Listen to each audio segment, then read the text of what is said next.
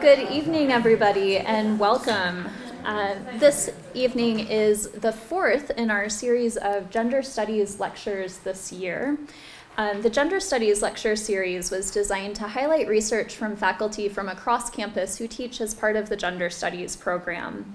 Last fall, we heard from a sociologist, someone speaking on medieval literature, and someone speaking on biblical studies. That was me. This spring, we're very privileged to have another English professor, theater arts, and in fact, if you're free next Tuesday evening, I'd like to take this time to plug our next gender studies lecture. Dr. John Blundell will be speaking Tuesday evening in Porter Theater on, I should have written it down. It's a really great topic and it'll be fabulous, and it's connected to the plays that are running right now in the theater department. So please welcome you to come to that on Tuesday night. Tonight, we are delighted to welcome Dr. Sarah Jirek from the sociology department here at Westmont. Dr. Jirek graduated from a very prestigious university here on the West Coast, a private Christian liberal arts college called Westmont, where she studied sociology. She went on to do a master's in social work and a PhD in sociology and social work at the University of Michigan, and she's returned to teach here in 2014. She researches in areas of trauma, post-traumatic growth, gendered violence, deviance, and other really fascinating and really difficult topics. So we're very lucky to have her with us to walk us through this particular area tonight. She's published research on race, class, and gender and sexualities in Firefly. She also has published in more serious areas of social work with trauma and violence survivors.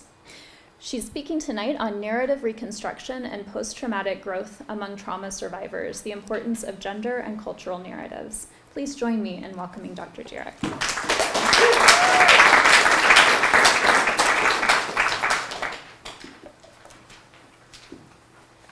Good evening. It's a pleasure to be with each of you this evening. If someone asked you to tell them the story of your life, what would you say? What would you focus upon and why? How would you explain your life's trajectory from birth until now? Now imagine that you have experienced something really traumatic, and perhaps you have. Something such as a brutal physical assault that almost killed you, the suicide of your best friend, a rape by someone you trusted, a carjacking at gunpoint, or taking care of your mother as she slowly dies of a brain tumor. How might this change your life story, your understanding of who you are, of what life is all about how how you view the future and how you live? This presentation is based upon research I conducted with undergraduate and graduate students, similar to many of you in this room, who have experienced these types of traumatic events and who shared with me their life stories or narratives. As both a sociologist and a social worker, I seek to better understand the micro, meso, and macro level forces that shape our lives. I also explore how helping professionals can more effectively assist vulnerable groups, such as trauma survivors, to experience healing, wholeness, and productive lives. The format I'm using for my talk tonight is similar to that of a conference presentation, where I'll introduce you to some of the concepts my research is based upon and in dialogue with, before walking you through an overview of the study and my findings. Unique among all species on Earth, human beings are storytellers. In fact, many researchers argue that the creation of narrative is a fundamental characteristic of being human, and that individual identity is formed through the telling, retelling, enacting, and reformulating of stories. There are individual, group, cultural, and societal narratives, and every known human culture has included storytelling as a central component. Theorists who study narrative posit that individuals do not merely internalize an objective external reality, but rather subjectively construct meaning from the raw material of their experiences. More than an individual process, The core structures of our sense-making apparatuses are shaped by the interplay of myriad biological, physiological, developmental, interpersonal, cultural, societal, and experiential variables. Narrative theorists assert that humans make sense of, or create meaning from, their lives by constructing credible, coherent accounts of the key events they encounter. This process is thought to be central to humans' identity-making processes. Individual autonomy, though, in constructing one's life narrative should not be overstated. Meaning is not constructed in a vacuum. Rather, individuals draw selectively from a range of discourses validated by their families, social groups, communities, and cultures. Thus, individuals' identities and life stories are perpetually shaped by historical, political, cultural, and social factors. In daily life, the individual continuously encounters new events and situations that may potentially reshape the story and thus the self, and which either confirm or challenge the existing narrative. In most instances, our new experiences are smoothly incorporated into our life story with minimal disruption to the master narrative. However, unanticipated, incongruous events, such as trauma, may challenge the individual's ability to create a meaningful account of life events and may be extremely difficult to integrate into one's existing narrative. Researchers have long documented that people coping with a wide variety of negative life events, ranging from cancer to the Holocaust, seem compelled to make sense of the incident or find meaning in their experience. Robert Niemeyer uses a narrative constructivist metaphor to explain this phenomenon. Like a novel that loses a central character in the middle chapters, the life story disrupted by loss must be rewritten to find a new strand of continuity that bridges the past with the future in an intelligible fashion. Researchers have documented that higher levels of narrative coherence are associated with decreased symptoms of post-traumatic stress, as well as with positive trauma recovery and increased general well-being. Now, as we're all undoubtedly aware, traumatic life events have a significant impact on individuals' lives. Events ranging from natural disasters to war trauma, from severe motor vehicle accidents to sexual assault, affect survivors' lives in myriad ways. Literally thousands of studies have documented and explored trauma's wide-ranging effects on people physically, emotionally, relationally, psychologically, spiritually, and behaviorally. Despite this overwhelming focus upon the negative effects of trauma, there is another side to the story: the positive outcomes that may result from negative life events. The general concept of good emerging from the midst of tragedy is a timeless theme. However, it is only in the past 2 decades or so that researchers have begun to systematically examine the various positive outcomes that may arise within the context of adversity. Post-traumatic growth is a construct first put forward by Tedeschi and Calhoun in 1996, and they define it as the positive changes that an individual may experience as a result of the struggle with a major loss or trauma. It involves the positive development of individuals beyond their previous level of adaptation, psychological functioning, or life awareness. Using factor analysis, Tedeschi and Calhoun have identified 5 major domains of growth: a greater appreciation of life and changed sense of priorities, warmer, more intimate relationships with others, a greater sense of personal strength, recognition of new possibilities or paths for one's life, and spiritual development. Post-traumatic growth has been documented among many population groups, ranging from survivors of natural disasters to the loved ones of murder victims. However, many questions remain unanswered in this nascent field. Those of you who have taken 1 or more sociology courses are likely familiar with the concepts such as social norms, or the rules of behavior shared by members of a culture or society.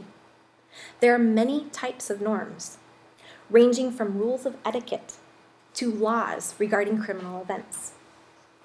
The norms that I'm going to focus on tonight are gender norms, which shape so many aspects of our life. including our posture while sitting, our manner of dress and self-presentation, the types of work and leisure activities we're likely to engage in, and how we think about ourselves, our place in the world, and so much more. Hegemonic masculinity is a concept popularized by R.W. Connell in the late 1980s that refers to the culturally idealized and normative form of manhood, as well as the gender hierarchy in which one type of masculinity is dominantly positioned in comparison to other subordinated forms of masculinity and all forms of femininity. This cultural ideal is embodied by white, heterosexual, able-bodied, middle to upper-class men who display attributes such as aggressiveness, toughness, stoicism, competitiveness, and heterosexual prowess. Hegemonic masculinity is usually discussed in terms of how it advantages a subset of men over other men and over all women, or about how some men, including men of color and gay men, are subordinated to the more dominant group. Less often is hegemonic masculinity discussed in terms of how it places constraints upon all men, including those who are at the top of the masculine pecking order.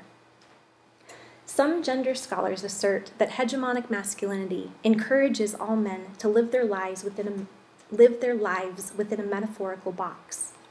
In many social contexts, if a boy or man steps outside of this narrow range of acceptable behaviors, attitudes, or emotional displays, he is subjected to ridicule or even physical violence. Unless willing to face the negative consequences, boys and men are taught, encouraged, and even coerced into conforming themselves as closely as possible to the unattainable cultural ideal of hegemonic masculinity. Now, to summarize this background section of my talk, a traumatic life event throws a significant plot twist into one's life story, threatens the narrative coherence of that story, challenges one's sense of identity, initiates what some scholars call a crisis of meanings, and may shatter assumptions about how the world works and one's place within it. Trauma survivors must thus come to terms with their disrupted life narratives, but they do not do so in a vacuum. Rather, a variety of factors, including, I argue, our communities, our culture, and our gendered expectations of one another, influence trauma survivors' narrative reconstruction efforts. Paradoxically, trauma also provides individuals with an opportunity to revise their life narratives in positive ways, redefine their identities and social roles, develop more realistic and less shatter-prone schemas about the world, and experience personal transformation and post-traumatic growth. I had 3 primary research questions for this study. First, how and to what degree do trauma survivors reconstruct a coherent life narrative? Second, what is the relationship between trauma survivors' narrative reconstruction and their development of post-traumatic growth? And third, what factors significantly shape trauma survivors' life narratives? The relationship between trauma survivors' reconstruction of a coherent life narrative and their development of post-traumatic growth has rarely been examined through empirical research. This study is a part of a larger research project, which includes both qualitative and quantitative data. My talk tonight will primarily focus upon the qualitative data. I conducted in-depth, semi-structured life story interviews with and administered 6 survey instruments to 46 undergraduate and graduate students at a large public Midwestern university. You can see the eligibility criteria here. Students were eligible to participate if they were between 18 and 30 years of age, had experienced 1 or more traumatic events that had ended, felt that they had grown personally or benefited from the trauma, and felt that they were ready to discuss their experiences and their impact. Once eligibility was ascertained, I met with each participant twice. First, for approximately 1 hour to administer surveys and establish rapport, and second, to conduct the interview. Interviews averaged just over 2 hours in length and generally consisted of 4 sections: an overview of interviewee's life story and major life events, questions regarding interviewees' traumatic experiences, their impact, and how they coped with the trauma, an exploration of interviewees' post-traumatic growth, and a wrap-up section that included questions regarding interviewees' future plans and additional topics that they thought were relevant. All names used tonight in this presentation are pseudonyms, and potentially identifiable details regarding interviewees have been removed or obscured. As you can see, both on this slide and on table 1 of your handout, this sample is diverse with regard to race or ethnicity, with almost 40% of the research participants identifying themselves as non-Caucasian. The sample includes more women than men. 65% of research participants were in their junior or senior years of college or had just graduated, and 20% were graduate students. Their average age among all respondents was 21 and a half years. There is some diversity in socioeconomic status, but I would say this is a relatively affluent sample overall. The average number of traumatic life events per person is 2.6. 46% of the research participants have experienced a single traumatic life event, and a third of them have experienced 3 or more traumatic events.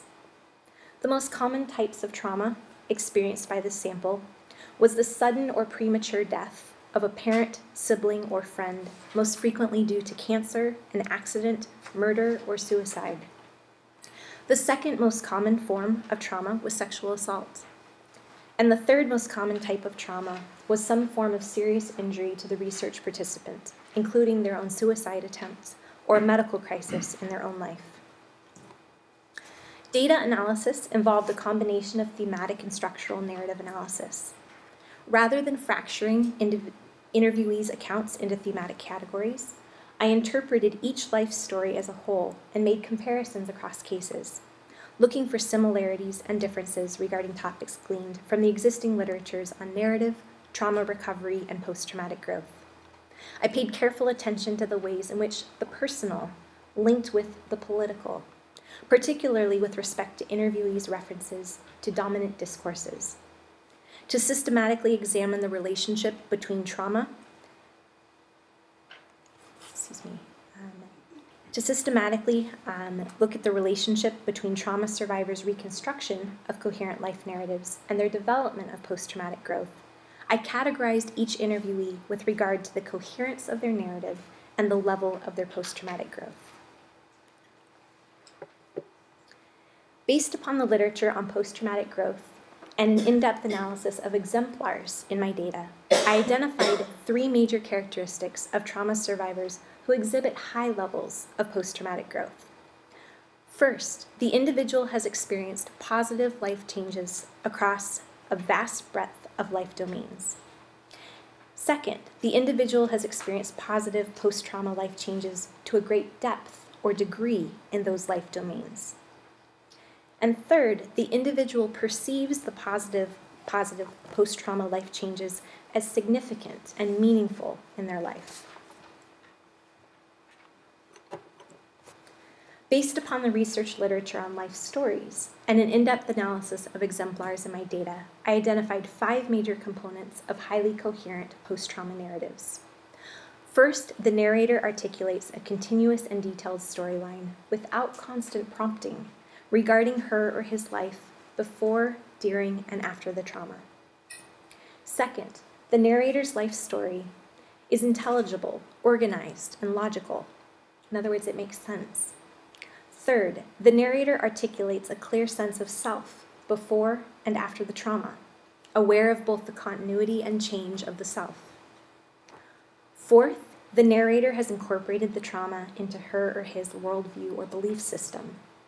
And fifth, the narrator has incorporated the trauma into her or his vision of the future.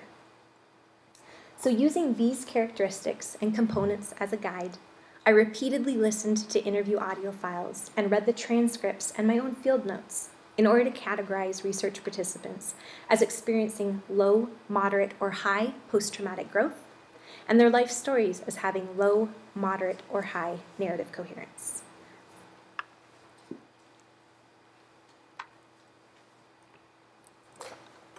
My primary finding is that developing A coherent life narrative is positively associated with post-traumatic growth. To demonstrate this relationship, I'm going to present a typology consisting of 3 categories. Level 1 includes survivors exhibiting low narrative coherence and low post-traumatic growth. Level 2 includes survivors displaying moderate narrative coherence and moderate post-traumatic growth. And level 3 includes survivors demonstrating high narrative coherence and high post-traumatic growth. To illustrate the characteristics of each level, I will present a case study of one exemplar from level 1 and level 3, highlighting aspects of their case that are representative of the category as a whole. While not generalizable, approximately 11% of the trauma survivors in this sample are best categorized as level 1, half the sample as level 2, and 33% as level 3. 7% of the sample, so that's 3 people, did not fit neatly into any category. Table 2 on your handout contains a breakdown of demographic and trauma-related variables by level. So level 1, I'm going to talk to you about Mike. Mike is an 18-year-old Caucasian student who had a, quote, normal relationship with his parents growing up. During high school, however, his family life became erratic. After a bout with cancer, Mike's father became angry, drank heavily, and was harshly critical of Mike. The major trauma in Mike's life occurred during his junior year of high school, when his sister disappeared after she attended a sailboat race. 3 days later, her body was found in the water. Numerous questions surrounding her death remain unanswered to this day.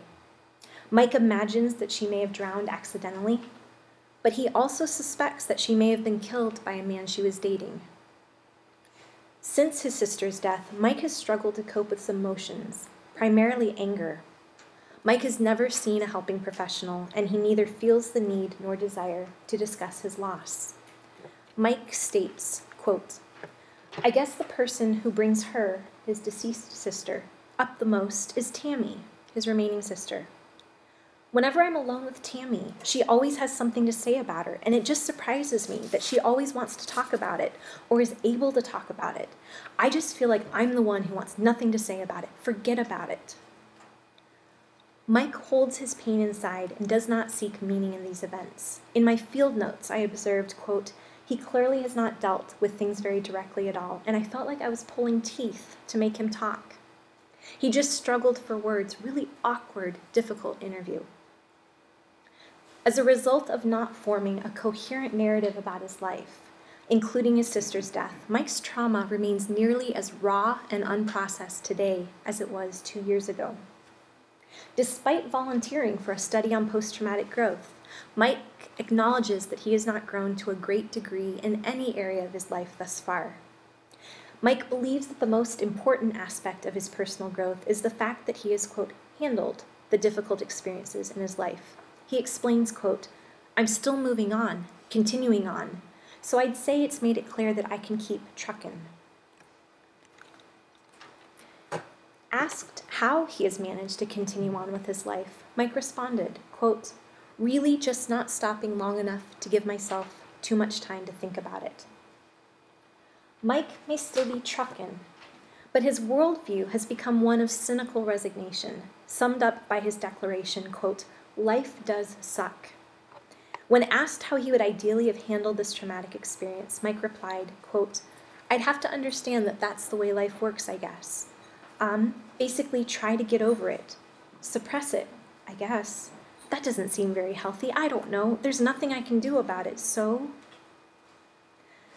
As the above quotes demonstrate, Mike's basic philosophy, and I'm using his words in a lot of this, his philosophy on moving on after trauma is that one must adjust their thinking to incorporate the facts that life does suck, and that that's the way life works. Suppress one's feelings so that one can try to get over it, and then keep going on with regular life to avoid having too much time to think about it. Yet, even as he articulates this formula, Mike is not convinced that it will work. Hence, one must try to get over it, or that this approach is, quote, "very healthy," perhaps recognizing that these strategies have fallen short in his own life thus far. To summarize, level 1 trauma survivors, like Mike, have not developed a coherent life narrative. They may know who they were before the trauma, but they frequently do not know who they are afterward. They have difficulty articulating what has happened to them into their lives, or how it changed them positively and negatively. They usually realize that they've lost something big, but they do not recognize any gain from the experience. They have difficulty grieving their losses and moving forward. They sound stuck, immobile, and at a loss for words. They are left with a worldview that is either depressingly cynical or completely in shambles. They may not know what to believe about the world, themselves, and others. They have a bleak or unformed vision of their future, little sense of direction, and few future plans. They are often simply trying to survive their current day-to-day life. They have difficulty investing in others' lives because they lack extra emotional energy to give to others. They exhibit little post-traumatic growth in any area of their life. In some, they seem lost. Now, on the other end of the spectrum are level 3 survivors. I'm going to tell you about Jennifer. Jennifer is a 23-year-old Asian woman whose family moved frequently due to her father's work. The major traumas in Jennifer's pre-adolescence included being robbed and carjacked at gunpoint, 2 incidents of inappropriate sexual touching, significant corporal punishment, and a home invasion and armed robbery at gunpoint. When Jennifer was 12 years old, her mother had a stroke that left her unconscious for several weeks. A few months later, Jennifer's father had a heart attack that nearly killed him. With both parents incapacitated, as a 12-year-old, Jennifer became the primary caregiver to her mother, father, and sister. She became, quote, less of a kid, more responsible, serious, mature, and focused. Jennifer quickly learned to manage the family's banking, insurance, mortgage, and healthcare issues, in addition to innumerable ordinary household tasks. Jennifer and her family moved to the U.S. when she was 16 years old. She struggled to learn English, work several part-time jobs, and continue caring for her parents. During her senior year of high school, Jennifer started breaking down. A psychologist identified her as being overworked and suffering from depression and anxiety. In college, Jennifer found a counselor who helped her to reduce work responsibilities, focus more time on academics, and improve her self-care. Jennifer feels that she's experienced substantial post-traumatic growth. Recognizing that the future is uncertain, Jennifer tries to live each day with purpose and to interact with others such that she will not have regrets. Her growth is evidenced in her increased closeness with her family, her enjoyment of life's little moments, her regular expressions of love toward those closest to her, and her efforts to be kind to everyone. Additionally, Jennifer's experiences have taught her that she's able to overcome much more than she would have ever thought possible. Jennifer's adversity has also helped her to develop a clear vision of the future. Jennifer plans to become a medical missionary, working on international public health issues, helping the underprivileged, and giving people hope. The most prominent theme in Jennifer's life story is her Christian belief system. When asked how she made it through the adversity she faced, Jennifer said, quote, "I know that God loves me no matter what I'm going through, and that He's going to be always there for me, that He's going to be my strength." Not only has Jennifer's faith helped her to feel loved and supported during the roughest times in her life, but it has also provided her with a way to create meaning amidst adversity.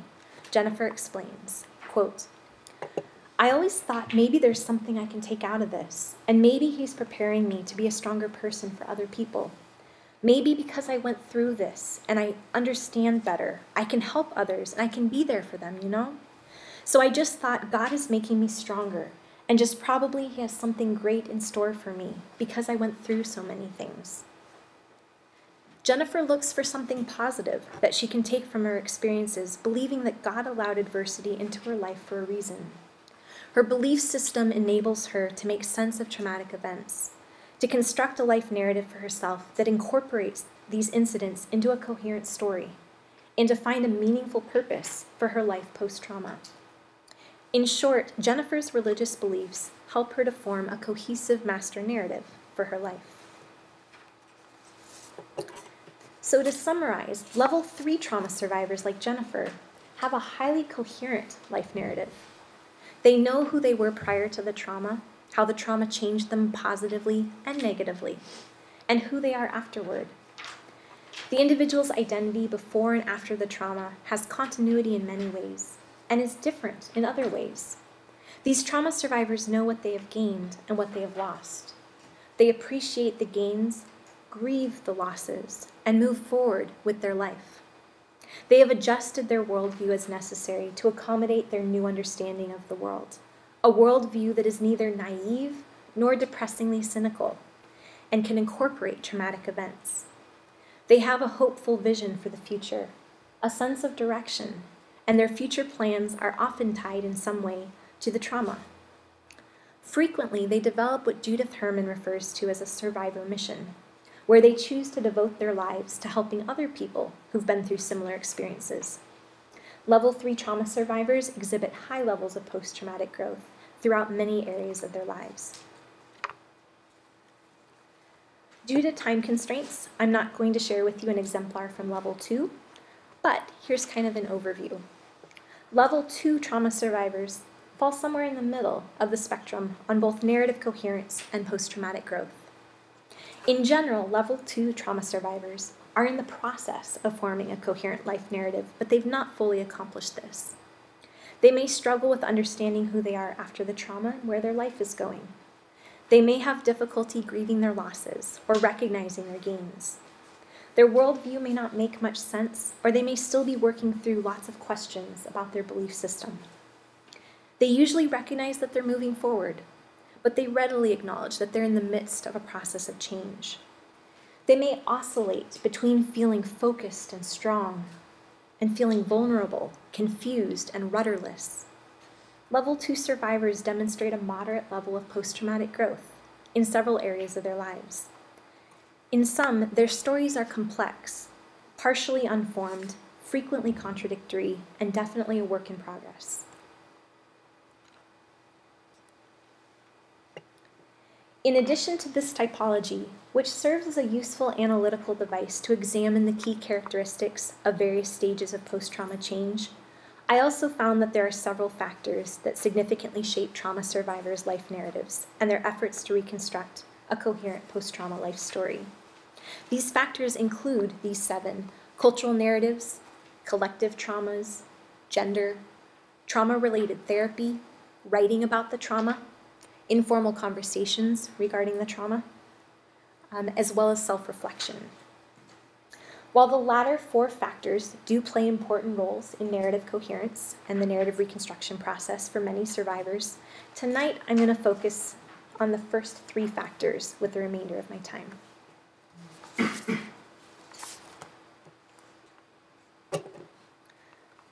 The present-day U.S. is a society filled with pre-existing narratives that are widely available and readily understood. In what Ruth Frankenberg refers to as the discursive environment, there are numerous extant discourses, or cultural narratives, that individuals can draw upon when constructing their identities and life stories. Specific cultural narratives share numerous characteristics, including major characters, story arc, tone, themes, and resolution. Cultural narratives and the discursive environment not only influence what we say about our life stories, they also shape how we think about our life narratives and about ourselves, and thus about how we act. Some trauma survivors can connect their experiences to a larger cultural narrative. For example, Jennifer draws heavily upon Christianity, which provides her with a positive life philosophy, comfort and confidence in difficult times, a framework within which to understand and give meaning to her experiences, and a ready-made script regarding how she should respond to adversity. In short, this cultural narrative buffers Jennifer from the ontological threat of having her pre-trauma assumptions about the world shattered, while also providing a shortcut of sorts in her process of reconstructing a coherent post-trauma life story. Some traumatic events are experienced collectively, to some degree by a society. Shortly after such events, a cultural narrative evolves. For example, in the days following the attacks of September 11th, 2001, Carrie, a level 2 survivor of that trauma, compared her personal experiences, her feelings and interpretations regarding that day, with those of other survivors in her social network. She also incorporated components she later learned through media coverage into her own account. In short, the cultural narratives that emerge from large-scale collective traumas assist individual survivors in reconstructing a coherent life narrative. Similarly, some traumas are experienced collectively, but on a smaller scale, by a group or a community. This, too, may prompt the development of a collective narrative. For example, Aubrey, who experienced multiple traumas, describes the period shortly after her boyfriend was murdered as follows. Quote, "The school was really impacted, and they even had like a big lounge at school the next day for people to just go to if they needed time to reflect or, talk about it. And I was, of course, a mess. But it didn't take as long to heal from that compared to another trauma she later experienced, because I was experiencing it collectively. With a lot of my friends who knew him as well, and we kind of coped together. I mean, it was tough, but like I said, we kind of healed together." As Aubrey's account illustrates, traumatic events experienced as a group often spark collective coping activities, such as talking about the trauma, expressing emotions, and grieving together. While not necessarily tied to a cultural narrative, smaller-scale collective traumas may nonetheless generate what I call subcultural narratives, or narratives, group narratives within a given context.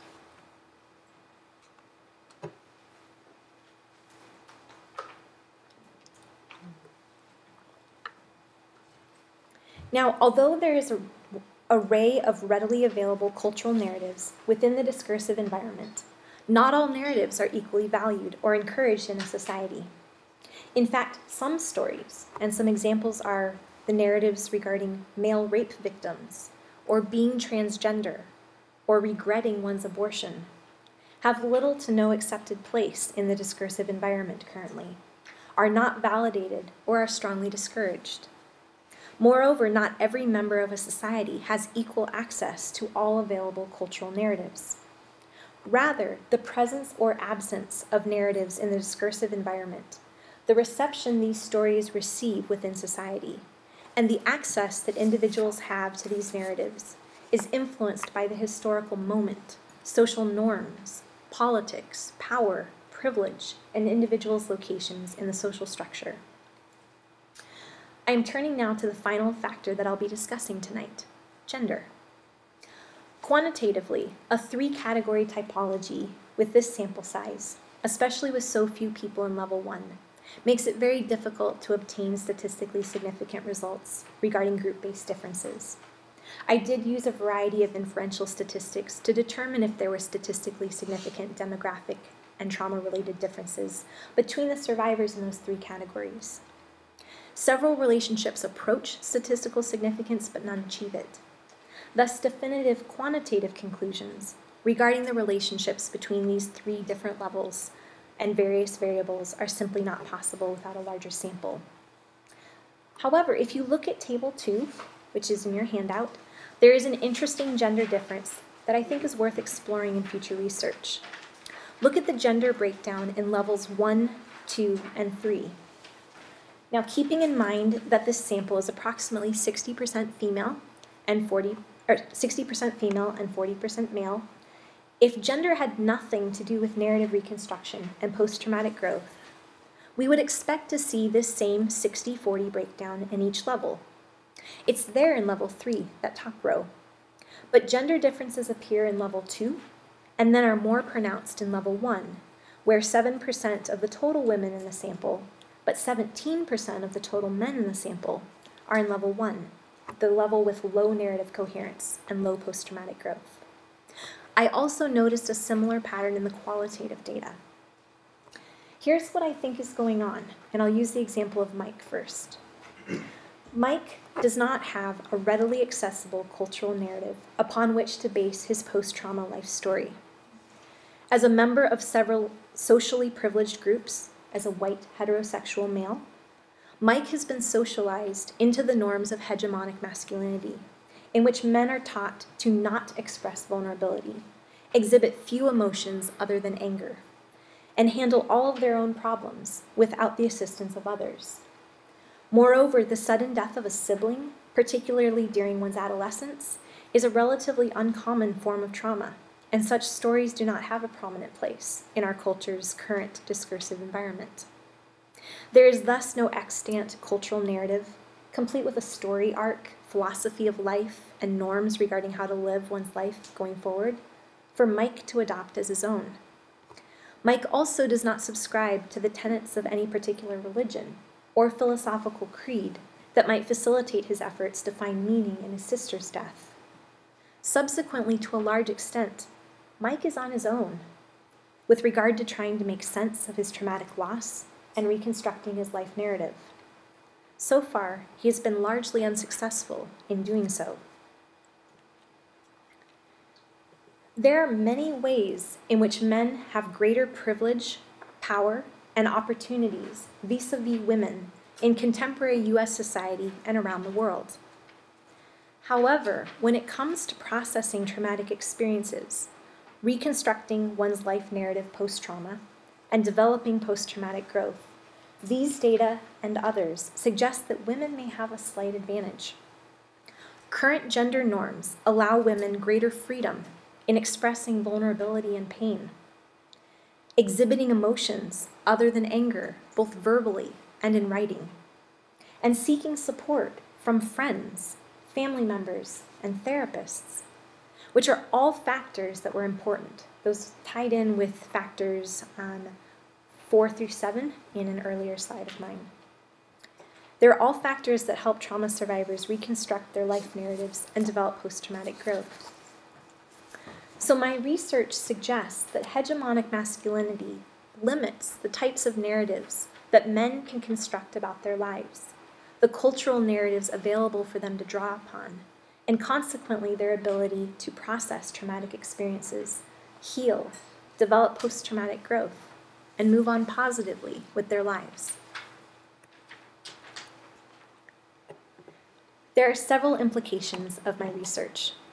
On the applied side, helping professionals should continue to assist survivors to put their traumatic experiences into words, whether orally or in writing, to integrate the trauma into their life story, to articulate their identity before and after the trauma, to identify the continuity and differences between those iterations of the self, to grieve the losses and commemorate any growth achieved, and to reconstruct a narrative that affirms the positive aspects of the self while also creating meaning in life and a hopeful vision for the future.